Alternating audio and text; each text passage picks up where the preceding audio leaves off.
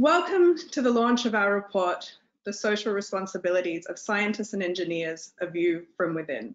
This is a report of a 3-year study supported by funds from the US National Science Foundation. My name is Jessica Wyndham. I am Director of the AAAS Scientific Responsibility, Human Rights and Law Program, and it's my honor to be presenting this work to you today. This work is the effort of multiple individuals. Myself, Melissa Anderson, Susan Hinkins, Joel Erickson, Annette Olson, Melanie Jeske, Rebecca Liu, Jennifer Weeding, and Rose Jaffe. I am pleased to be joined today by two discussants. Laurie Diane Hill, a sociologist and Associate Executive Director of the American Educational Research Association, and Robert Pennock, a philosopher who's leading a scientific virtue project, the results of which I am very excited to be learning about hopefully shortly. Robert Pennock also serves as president of Sigma Psi, the Honor Society. So to begin. What are the views of scientists and engineers as to their social responsibilities?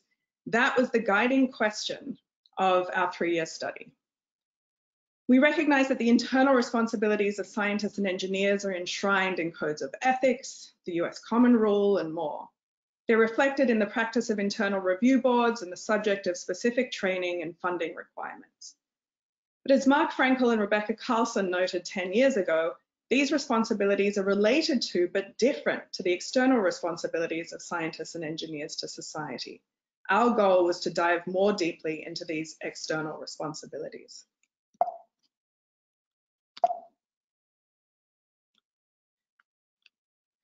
The genesis for our investigation was twofold. Most immediately, the United Nations is going through a process of exploring what the human right to science means, a right recognized in the International Covenant on Economic, Social, and Cultural Rights that speaks specifically of the freedom indispensable for scientific research, but does not reflect the flip side of those freedoms, the responsibilities of scientists. We wanted to help the UN think comprehensively about what this right meant by contributing the understanding from the scientific and engineering communities. At the same time, it's impossible to ignore the many existential threats to society that have understandings, answers, and in some instances, contributing factors in science and technology, and that have fueled growing discussion about the roles and responsibilities of scientists and engineers within and to society. Climate change being an obvious one, rapid technological developments with immense potential for good and for harm being another. This has combined in recent years with more direct engagement of scientists and the scientific and engineering communities in social movements, from the March for Science, the Me Too movement that has had its own science flavor, and the broader social justice movements sparked by Black Lives Matter.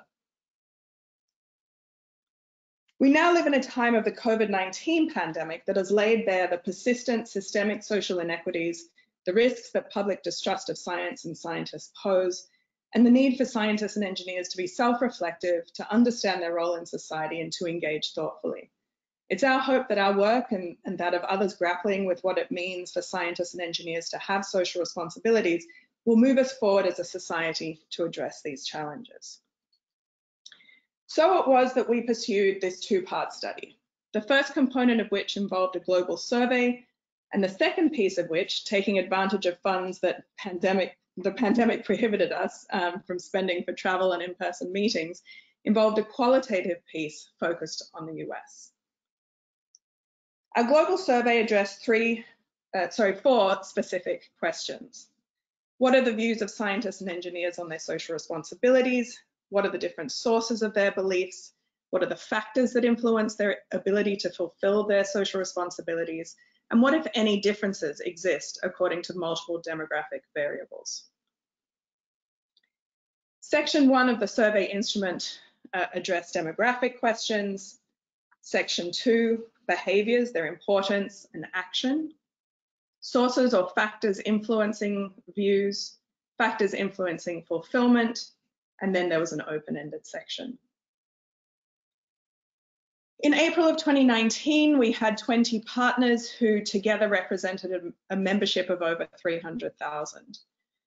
Those partners provided to us information about their membership with demographic details and a member identifying number, no contact details, and no personally identifying information. We determined a sample of over 20,000, but by June, 2 organizations had left the project. We had 640 responses.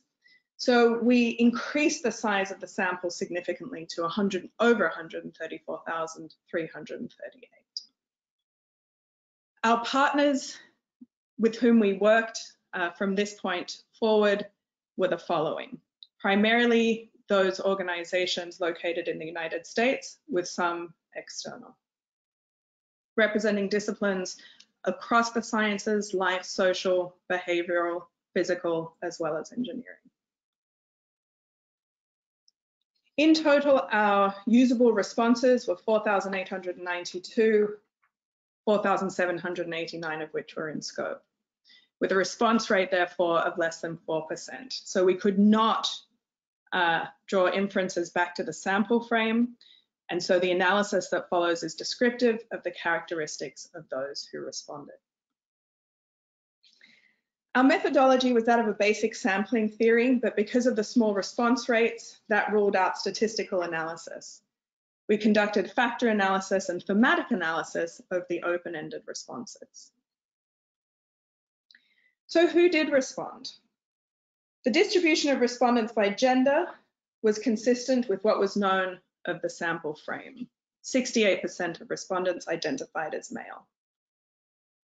The distribution of respondents was highly skewed towards older individuals, with almost 50% of respondents being over 60. The age distribution is reflected in the number of years of professional experience reported by respondents. 50% had more than 26 years of experience, while just under 20% had 0 to 5 years of experience. The distribution of respondents by field of study was consistent with what is known of the sample frame, here based in large measure on the partner organizations involved in the study. The majority of respondents came from the university or college sector, but still we had 13% from industry, 11% from government. The distribution of respondents by region with what is known of this was consistent with what is known of the sample frame, and again reflects in large measure the membership of the organizations with which we partnered. Across all 3 measures, most respondents, that is 67%, were located in North America. The survey asked about the highest science or engineering degree that respondents had completed. 3/4 had completed a doctoral degree and another 15% a master's degree. The primary role of 56% of those who responded to the survey was either researcher or educator. So what did we find? Overall, in response to the first substantive question, the response average for importance ranged from between important and very important. For action, the response average was generally lower than often and showed more variability. There were, however, some patterns that may be suggestive of areas worthy of further exploration, and so I'm going to go through these findings now. This figure shows the percentages of very important and important responses to the social responsibility items listed in the survey. The items are arranged in order by percentage of people who responded very important, and you can see that over 50% of respondents answered either very important or important to all social responsibilities. That said, there were still multiple respondents who did not consider these behaviours to be applicable to them. 22% said not applicable to paying particular attention to how your work or research may affect vulnerable populations. 15% said communicate to the public risks associated with the conduct of your work or research was not applicable. And 11% said taking steps to prevent or minimize the risks to society associated with the conduct of their work was not applicable. The respondents in the discipline of mathematics and statistics were the most likely to find these behaviors not applicable. Maintaining the order from the earlier figure, here you see the responses with regard to action and whether respondents always or often behave according to the given social responsibility.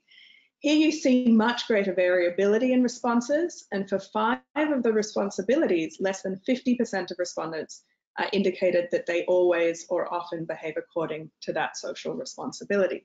Those 5 being, and these are abbreviated versions of the responsibilities laid out in the instrument: notify authorities of suspected or observed research or professional misconduct, mentor people from historically marginalized groups, participate in government policy deliberations in your area of expertise, broadly communicate negative results, and receive training or education on social responsibilities of scientists and engineers.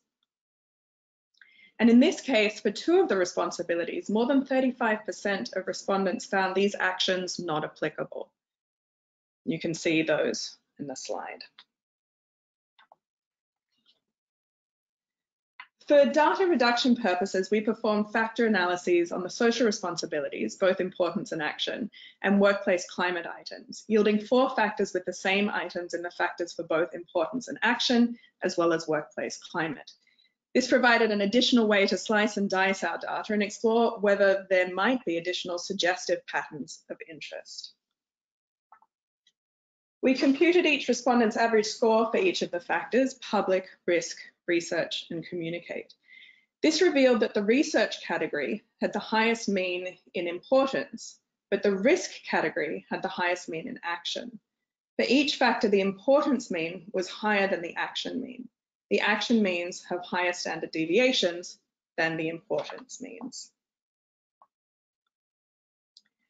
There was a pattern of higher means for both importance and action for respondents from the life sciences, except with respect to the responsibilities associated with risk, for which the mean recorded for social and behavioural sciences was higher with regard to both importance and action. There was a pattern of higher means for importance among respondents from the non-profit sector, but no such pattern held true, however, for action. There was a pattern of higher means for both importance and action for technicians and lower means for engineers. There was an overall pattern of higher means for importance among younger respondents, with the exception of the responsibilities with regard to research. There was a pattern of higher means for both importance and action for female respondents as compared to male respondents. And here it's probably worth remembering that women respondents were more likely to be young, and young respondents were more likely to be female. The open-ended responses suggested additional categories and added greater texture to the existing behaviours given in the survey instrument. Personal and professional characteristics were suggested by multiple respondents, including humility, truth, honesty, as social responsibilities as scientists. Education and training was another area of focus in the open-ended responses, including behaviours of mentoring and serving as a role model. Diversity, including advocating for equity in the workplace, was raised, and there were many comments addressing elements of ethics. We turn then to the next question. How influential have each of the following been on your views of the behaviours that you've just considered? Respondents were asked about the influence of people, institutions, activities, and other experiences on their views, on the behaviours listed in the survey. The only item that was indicated as very influential by over half of respondents was mentors. In the childhood category, 45% of respondents described family as very influential. Codes of ethics were noted as very influential by only 24%. And the 5 items related to policies of various kinds were all under 19%. As with the social responsibility scores, each respondent's average influence score was computed for each of the influence categories. Professional education has the highest mean among the influence scores, and the category of external factors has the lowest mean. Then with regard to climate, there was one consistent pattern. Higher social responsibility means for those with high climate scores, be that positive and supportive, or negative and pressured climates. This was an unexpected result. And so a question has to be asked, are these individuals particularly attuned to workplace environment, be they in a positive and supportive environment or a negative and pressured climate, that may make them more aware of the importance and enactment of social responsibilities? In summary then, overall, there were very high levels of reported importance across all behaviours for those who responded to the survey. Responsibilities concerned with research were considered by respondents more important across the 4 identified factors. Views on importance, however, were not matched by high levels of reported action among respondents. Mentors, colleagues, and peers had particular influence on the views of the respondents. Codes of ethics and similar base documents did not. Among the responses, there were differences by discipline, employment sector, gender, and age that were identified. These cannot be generalizable, and so our views are not definitive, but these may be suggestive of additional areas for exploration. So we took the findings of this survey then and turned to the second component of the study. And here we asked, what are the important social responsibilities of scientists? Which of the social responsibilities mentioned are the most important? How well do scientists' actual behaviours align with the social responsibilities that have been mentioned? And what are the best ways to support scientists in fulfilling the responsibilities that they've identified? We engaged 17 people in interviews in a focus group, vice presidents of research, research integrity officers, leaders in their field, scientists and engineers, a responsible conduct of research instructors, and individuals from federal funding agencies. In response to the question, what are the important social responsibilities of scientists, answers coalesced around the conduct of science, including those traditionally associated with research integrity, responsibilities arising from the management of research, including the diversity of research teams and the management of research funds, and responsibilities that are externally facing, including the consideration of the social impact of science, the engagement of the community in science, and communication of science. So I'll take each of those separately. In terms of the conduct of science, research integrity was seen as not being just an internal responsibility, but rather one that should be considered also a social responsibility. As one responsible conduct of research instructor said, I might tend to think of all the core responsibilities, we might call them of research integrity, as being about social responsibility, about ensuring the social value of the outputs in that person's domain of expertise. With regard to management of research, that included fostering both technical and social diversity within teams. Working with other scientists and with unexpected partners is another way of thinking about that being multidisciplinary and interdisciplinary teams, but also working with the communities, the subject of research. The welfare and well-being of students and postdocs was addressed, and there was a focus on the stewardship of funds in a way fiscally responsible and accountable. In the area of societal impact and engagement, there was a focus on communication of science among peers, with publics who are communicated to, and communication with communities. As one individual said in the focus group, we usually think it's one way. I'm going to tell the public what I'm doing rather than listening to what people say that they want or what they're worried about, or the kind of research questions that need to be answered. This was tied in some respects to conversations about unintended consequences. Researchers have a responsibility, one focus group participant said, to think about the impact of the relevance of their research question and how it's formed and how it's framed to the public. Such comments were made indicating that to do so would help address and identify and address unintended consequences.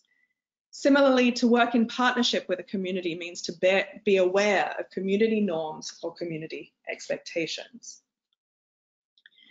In response to the question, which of the social responsibilities mentioned are the most important, Interviewees hesitated to identify one, but when encouraged to do so, several identified responsibilities associated with conduct and management of research.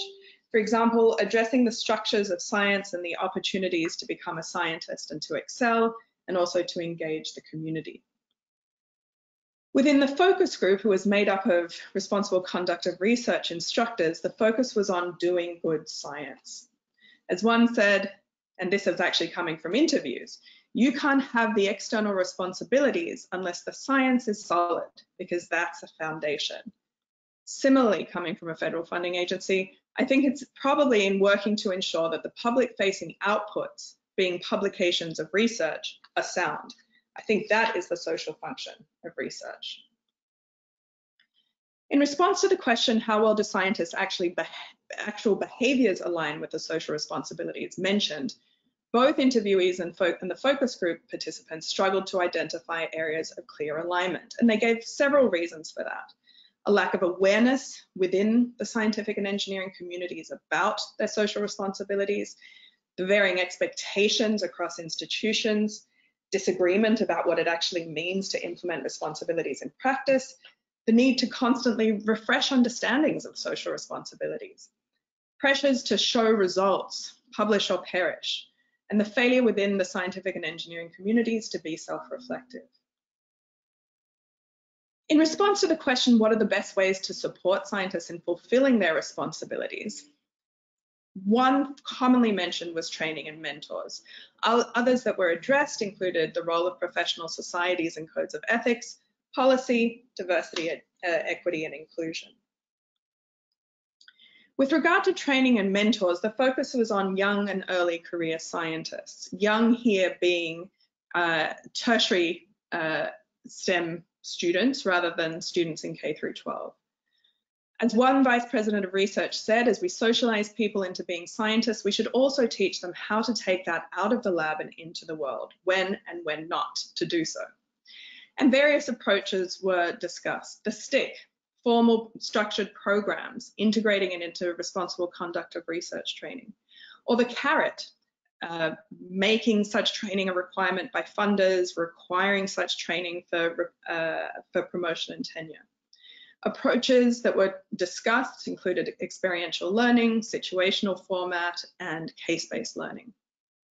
This was seen as important to sensitize students and early career scientists to these issues, but also there was a recognized need to give them resources to know what questions to ask and of whom. And here, institutional support was seen as vital for such training to actually have impact. With regard to professional societies, they were seen as having a potential role in hosting trainings. They were recognized for defining the culture of a discipline and defining standards of conduct, not necessarily in a strictly normative sense, but through practice. At the same time, and as reflective of the results from the survey, there was little support for codifying social responsibilities. What was seen as more valuable was the process of establishing a code and the discussion that would engender in the engagement rather than the code itself. There was limited role for policy seen amongst those who were involved in the qualitative study. There was a potential value in targeted policy interventions, for example, with regard to strategic hiring. There was also some discussion around the value of recruiting to create a more diverse scientific pipeline. But through this qualitative piece, there were 4 threads or themes that emerged, including challenges.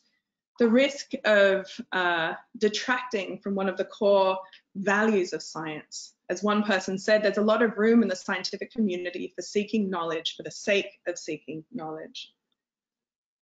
There was a need to take into account that scientists are not particularly knowledgeable about how to take what you're learning into the world in a large, socially responsible or in an irresponsible way. There was a recognized need to consider the view that what it is to be a scientist and what it is to be trusted as a scientist is to be neutral, and how might that be jeopardized through more social engagement. Trust was a common theme and recognized as necessary for maintaining public funding, restoring or maintaining the prestige of scientists in society, and necessary to have science and scientists believed. This was tied to good science and the need to build trust, to make the science actually taken up by people because they trust it, to make them listen to you in the future and make them give you more funding. There was also a recognized generational shift. Changes have been happening in the role of science and society and scientists in society, in the responsibilities of scientists to society, in the need to address these issues within the STEM community.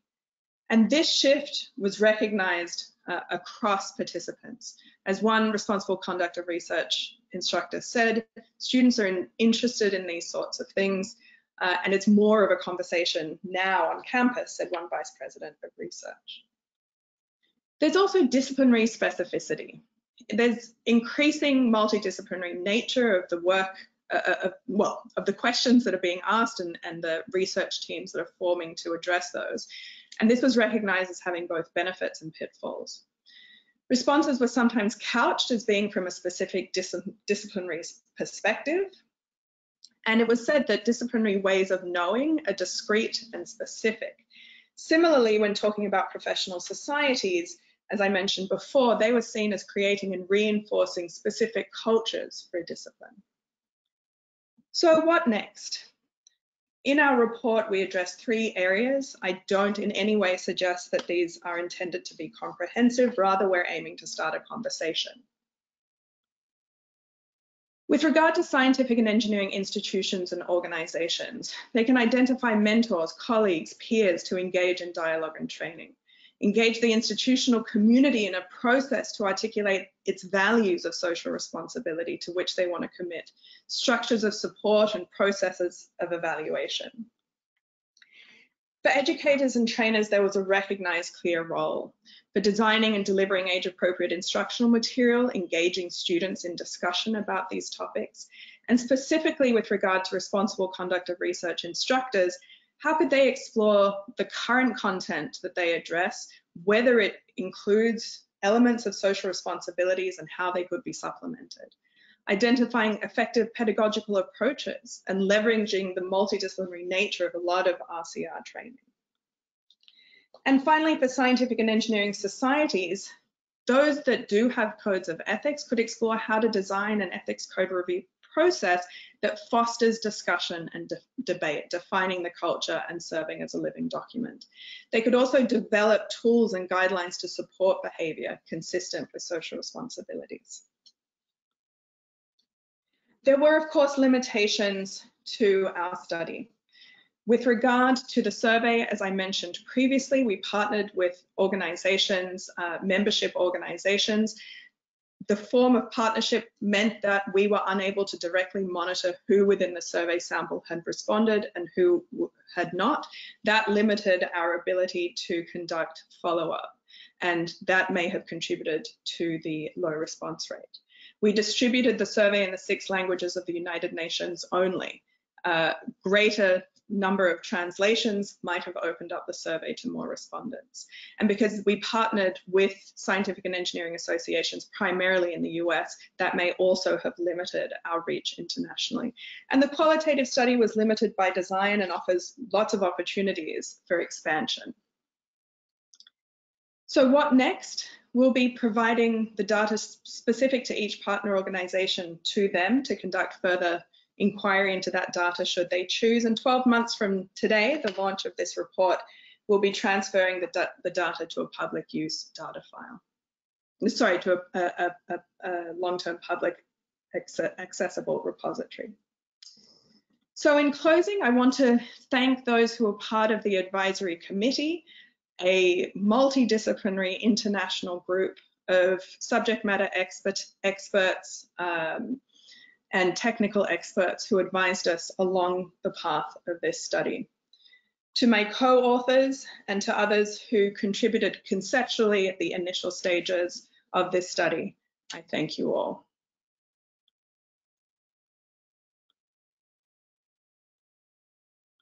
So with that, it is now my great pleasure to introduce to you our first discussant, Laurie Diane Hill, who, as I mentioned, she is a sociologist. She is the Associate Executive Director of the American Educational Research Association, and Laurie will be sharing her reflections on our report and where she sees it sitting contextually from her perspective. Laurie?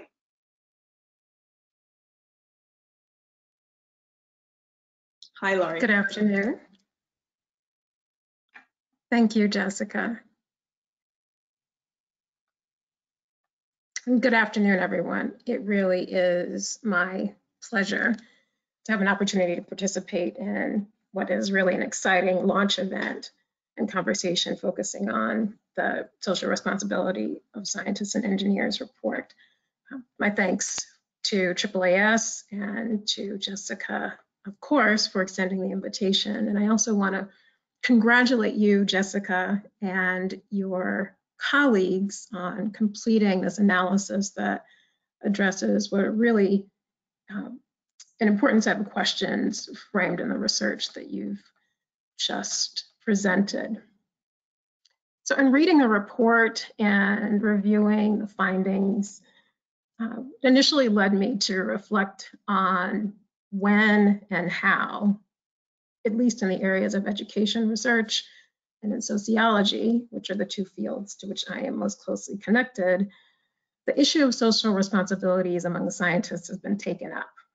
And in reflecting on that, I discovered that it has been taken up in many ways over quite a long period of time. Most recently with an annual meeting theme that was entitled Accepting Educational Responsibility. Past president of the American Educational Research Association, Sean Harper, reminded education researchers that in addition to being social scientists, they are also citizens of the context where their research is produced.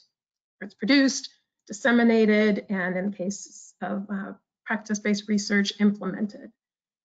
So this is but one example of the reality that even in scientific fields or in social science fields, where the link between the substance of science itself and the concerns of society at large is certainly viewed to be more direct, and where it's assumed that there's a stronger sense of social responsibility among scientists, there's still a considerable amount of work to be done. In most social science fields, there is an implicit assumption that scientists in those fields have a greater understanding and clarity about how to operationalize their social responsibilities to the society at large. Although the findings from the report suggest some discipline-specific differences in views on social responsibility, there is plenty of evidence that the challenge that scientists and engineers face in translating what are positive views of social responsibilities and their importance into relevant action is a serious issue across fields and discipline. So given the findings of the report, which highlight this misalignment, which among other things highlight the misalignment among scientists and engineers between their perspectives on social responsibilities and their related behaviors and actions, I want to comment briefly on a related, I think, broader issue that follows from some of the findings in the report, and also make a case for, as a part of this work and thinking about how it might move forward, for interrogating the intersection of scientists' understandings of their citizenship in the professional communities and their citizenship in broader society, and looking at that as a foundational step in identifying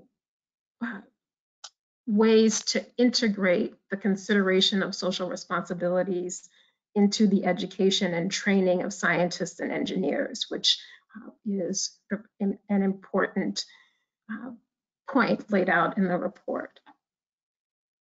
The findings presented in the study raise what I think raises many important questions, but one of which struck me in particular, and that is, how do we invest in helping scientists understand not only how to do good science, but also to take action that reflects what I would characterize as scientists doing good, and to understand that as a key component of their social responsibilities. So using the broader lens of citizenship across contexts where one's identity as a scientist or an engineer can have relevance that's not tied to one's particular discipline. Doing this, I believe, has substantial potential for framing agendas for expanding research, for expanding infrastructure, and other resources that can help prepare scientists and engineers to take action and engage in behaviors that reflect the importance of social responsibility as a function of their citizenship in a specific scientific community as well as in the broader society. So what are the pathways to achieving these kinds of goals? Well, as noted in the report, higher education institutions and professional societies have a critical role to play in training to transform infrastructure and training to provide tools and strategies that foster, once again, greater alignment between scientist appreciation and understanding of social responsibilities, their capacity to enact them. Professional societies have substantial potential to leverage both their convening powers and their centrality to networks of deans and other institutional leaders in higher education.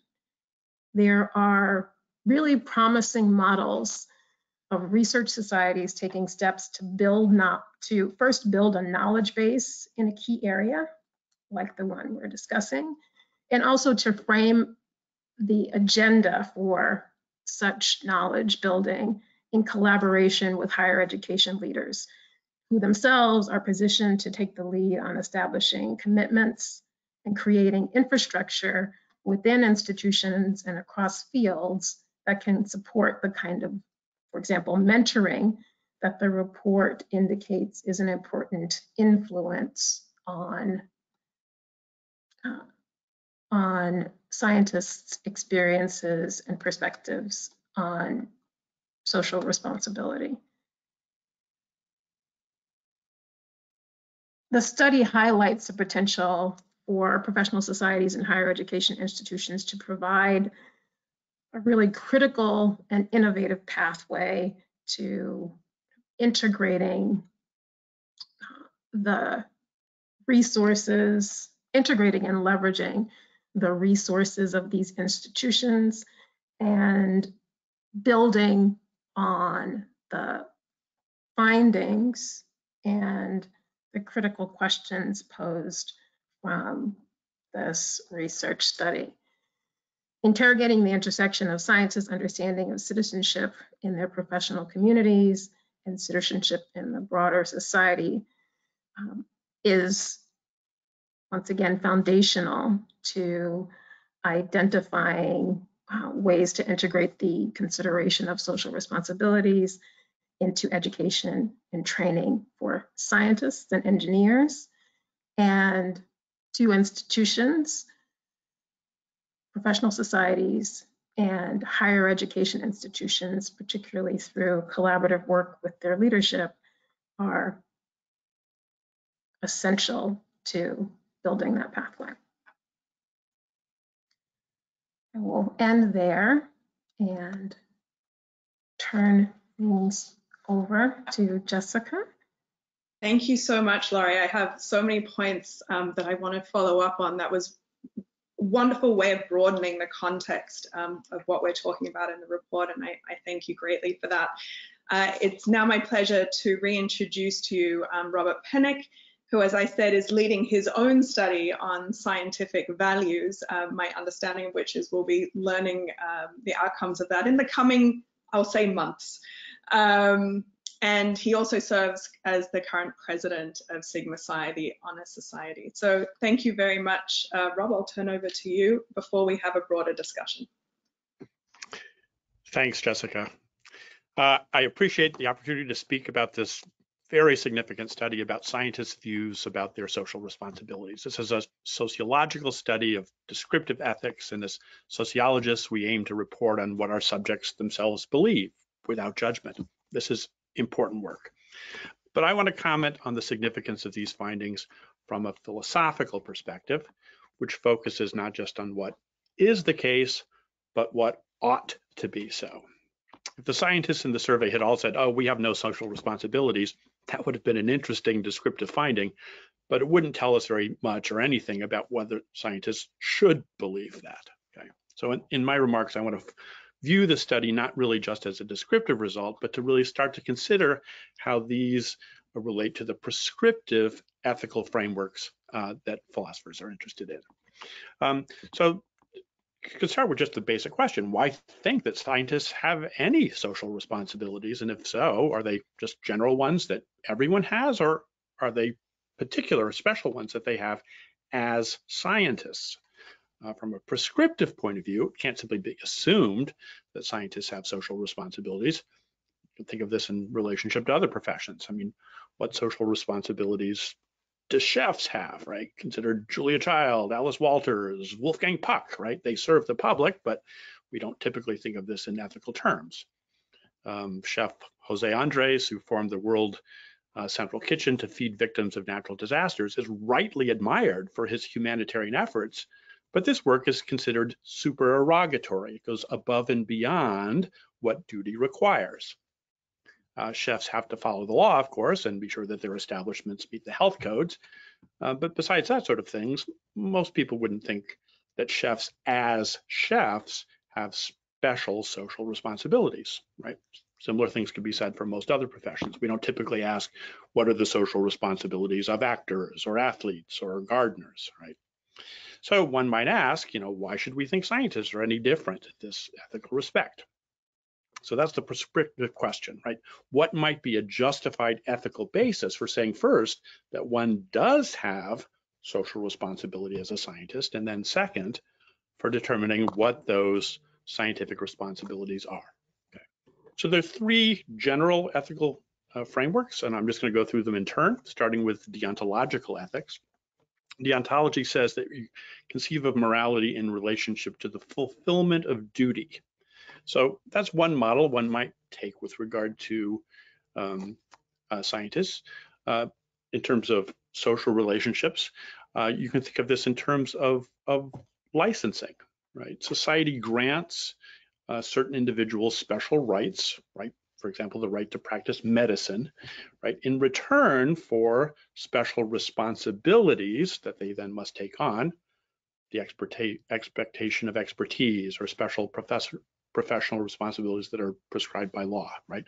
Architects, engineers, lawyers, physicians, all fall into that kind of a category. Okay, they do owe society something because they're receiving something from society that's reciprocal in that way. But science is not a licensed profession, right? So that kind of ethical basis for social responsibility doesn't really apply here. Now you might think, okay, well, there's another kind of responsibility here that's a contractual one that also falls under deontology. There's an obligation, you might say, for scientists to society because society pays for their research in large part, right? Much scientific research is funded by taxpayers through the NSF, NIH, DOD, right? And that provides a clear ethical obligation to return a benefit to society, right? NSF explicitly incorporates this perspective in its broader impact requirement. Okay? And we see this in the arguments that are made that publicly funded research should be published in open access journals, for example. This is to say that because funding comes from society, there's a reciprocal responsibility. And in the survey, you see some results that indicate this, right? Where findings say that scientists recognize a responsibility to manage public research funds responsibly, or to communicate your work in a way that makes it understandable to the public. That's recognizing this type of reciprocal relationship. But, notice that doesn't apply to industry scientists, right? So if the moral obligation to have responsibility were only by virtue of the funding source, then you'd say, well, the industry scientist's duty is really just to their employers. Okay. So maybe that's too limited a notion. So maybe there's a more general kind of obligation from duty from the social contract. And ethical theory might have something to say here, that perhaps there's just a general obligation that scientists have to fulfill the duty of non-maleficence, to do no harm, right? Or a principle of beneficence, to actually do good. A principle of justice, right, to make sure that they're fair in their dealings and consider issues of distributive and other sorts of justice. Now, these aren't particular to science. They're general moral obligations that science ought to follow just as anyone else should. And in the survey, it does seem that there's some recognition in line with this kind of an obligation, right, where recognition is that scientists should take steps to prevent or minimize the risks to society associated with conduct of your work and research, right? That's a non-maleficence principle there, work there. To advocate for publicly funded science and engineering that improves the quality of life for some or all members of society. Again, a recognition of an obligation of beneficence and justice and so on. So it seems to me as though there is, from the deontological point of view, some obligation for these kinds of duties. The second major framework is called utilitarian ethics. Utilitarianism conceives of morality in terms of the consequences of actions. So I should or shouldn't do some action depending upon whether it adds or subtracts to the total happiness of humanity, for example. And this puts a framework, it's in terms of risk-benefit analysis, right? So you might say that scientists have a social responsibility in the sense that they should consider the possible goods and harms of their research. And indeed, right, one did see some results of this kind in the survey findings as well, saying that when deciding upon what work or research to pursue, one should take into account whether its potential effects would benefit or harm society, right? So that's in line with this utilitarian justification of ethics. Now, my own work has been in the third area, which is called virtue ethics. Virtue ethics conceives of morality in terms of moral character and the development of judgment, and it identifies and analyzes virtues in relationship to the telos, or the goal of human life. And my particular work has been to focus on a narrower notion of that, what I call vocational virtue theory, where you ask what's the telos or goal of particular vocational practices, such as for science, right? The basic goal there is to discover empirical truths about the world. From that sort of analysis, you can then get a picture of what the internal constitutive values and virtues of the scientist ought to be, right? One of those traits would be something like objectivity, right? And we see this reflected in the survey, right? With findings saying that scientists should mitigate personal biases in your research when offering expert advice. That's to say, it's not what you want to have, but objectively what you find to be the case. Another finding that when communicating research findings, you should acknowledge other relevant research interpretations, whether or not consistent with your own view, right? So this fits with a virtue theoretic emphasis upon the importance of objectivity as a scientific value. In our survey, curiosity and honesty come up as central, and honesty here shows up very clearly in some of these results as well, where it says, when it comes to your attention, address the improper use of your research findings or products by others, right? Notify appropriate authorities of suspected or observed research professional misconduct, right? This is a recognition, it seems, that we see in this survey results of the importance of this value, this virtue of honesty. Similarly, the importance of passing on the culture of virtue and so on through mentoring and so on. And here too, that's seen in the finding where it says that they recognized the importance of fostering the interests of young generations in science and engineers and so on. And then the second part of a vocational virtue approach is that that's situated within the larger notion, not just of scientific research flourishing, but human flourishing. And there we see it again as well with a survey saying that scientists should take steps to prevent or minimize the risk to society associated with the conduct of your work or research. So it seemed to me it's actually interesting that one can find from the point of view all three general ethical frameworks that this is something that fits in with the survey results. Ethics is not and should not be foreign to science. Vocational virtue theory holds that science has a moral structure, and it provides a theoretical framework for setting out ideals that we should strive for, not only ones that are internal to science, but how this relates to human flourishing generally. And I'd say that this survey is consistent with the hypothesis that scientists recognize responsibilities that are in line not just within, but in general to ethical theory broadly. The mission of Sigma Xi, Scientific Honor Society, is to enhance the health of the research enterprise, foster integrity in science and engineering, and promote the public's understanding of science for the purpose of improving the human condition.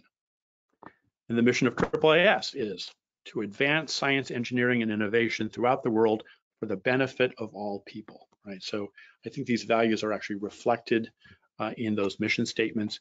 And it's heartening to find from the study that the surveyed scientists recognized, at least in a broad sense, that they do have such responsibilities. And I would say the next interesting step out of this is to start to examine these issues more directly in a more specific detail in terms of the prescriptive ethical theory. And this is a great step forward with that. Thanks. Robert, thank you so much for those comments and helping us think of different frameworks through which to look at the results of the study. Laurie, I'm going to invite you back as well. And I wanted us to have a discussion. We've got about 7 minutes left in the event, so we'll have to give pithy responses. But something that came through from both of you in different ways was the challenges of translating views into action.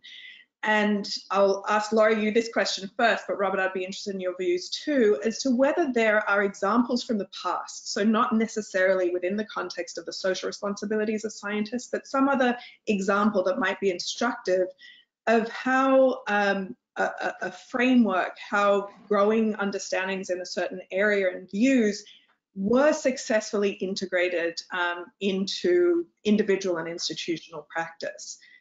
Laurie, you first. So I will sort of briefly highlight something that is more in the present than in the past, in the sense that it's a conversation that's underway, but certainly the genesis of engagement, and this is one of the examples I had in mind when I talked about the work of research societies in higher education, of professional societies engaging with deans in a particular field to frame an agenda, begin a conversation that is meant to lead to broader understandings of where service activities fit into or get scaled up in considerations of tenure and evaluations for tenure. And sort of that's an example of a question and an issue that is broadly appreciated, but sort of the steps to leverage networks, begin a collaborative conversation, and now being in the process of laying out steps to for committed deans to integrate the insights into their actual infrastructures is one of my favorite examples, actually. That's great, thank you. And actually, if we had time, I was going to ask a question about how this area of social responsibilities may butt up against institutional structures, and you hit on the head exactly what I had in mind in terms of promotion and tenure. So thank you. Robert, what are your thoughts? You're on mute. Thanks. I'll just reiterate the two quotes I mentioned from the mission statements of AAAS and Sigma Xi, right, which I think are two organizations that, because they represent science broadly rather than particular disciplines, see themselves as representing values and promoting these values.